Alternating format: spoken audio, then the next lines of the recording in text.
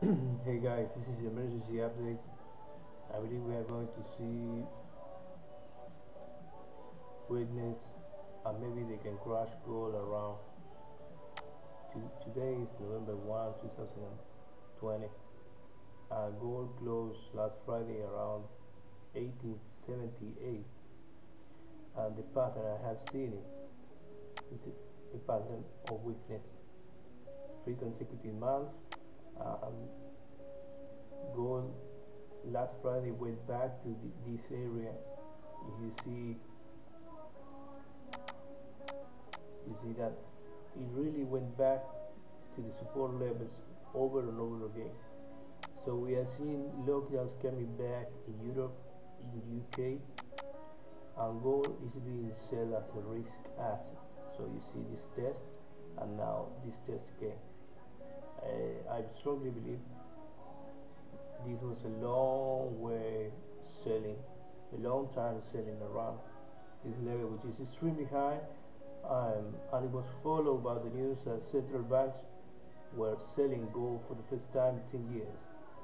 So I believe this is a major area where they're going to sell gold and they're going to take it down most likely this week. So this is emergency update.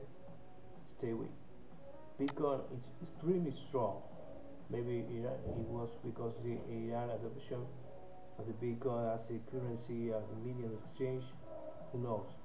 But it's extremely strong, and we are seeing weakness also in multiple currencies, especially the British pound that is announcing new lockdowns coming this week by Boris Johnson. I strongly believe that we're going to see gold hammer this week. So the pattern is there.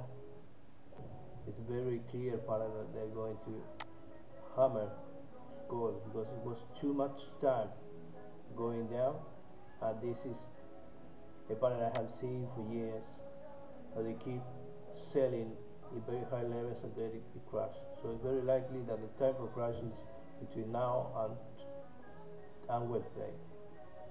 So stay alert because we are seeing also weaknesses in the euro dollar pair.